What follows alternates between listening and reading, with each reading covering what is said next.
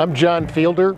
I'm a nature photographer. I live in Summit County, Colorado, and I'm standing right in front of one of my favorite rivers in the West, the Arkansas River. I've backpacked and llama packed the alpine country where all this water starts. I've river rafted the raftable portions of the river, and I've hiked the BLM Canyon country all across Colorado and right above the river, a place called Browns Canyon, which is very unique. Cool thing about Browns Canyon is it changes so much. It changes from day to day. I think the most I've seen it change overnight is 1500 CFS, which makes it a completely different river when you add and subtract water. The Arkansas River, and specifically Browns Canyon, is one of the most popular stretches of river in the world. Not a lot of places you can go anymore and not hear a car or a motorcycle or any motorized vehicle, but down there you can. It's just a spectacular place. Browns Canyon is a very special place to me. I've had the great experience of seeing bighorn sheep down here, hawks, eagles, exploring some of the canyons to the east.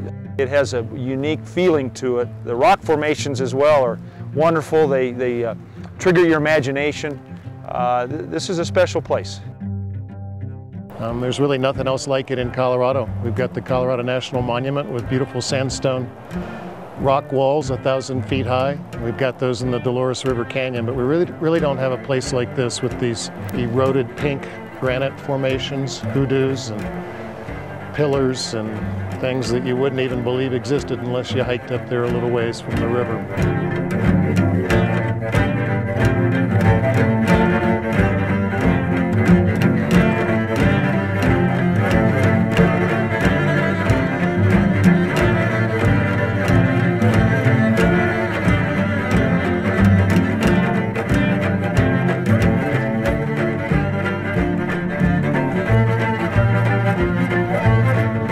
The river's not the same when there's a house sitting on the bank. It's a place where you can go and you can be. It's that solitude and serenity of being out on the river and knowing that it's going to be there for generations to come. Here's my ideal scenario for Browns Canyon. It would be that all the stakeholders in this area and in the state agree to set aside Browns Canyon as a national monument. Now, we would do so in a way that protects existing uses, dealing with water use, with hunting and angling. The management structure would remain the same with the BLM and the Forest Service and the Division of Wildlife and local groups being involved.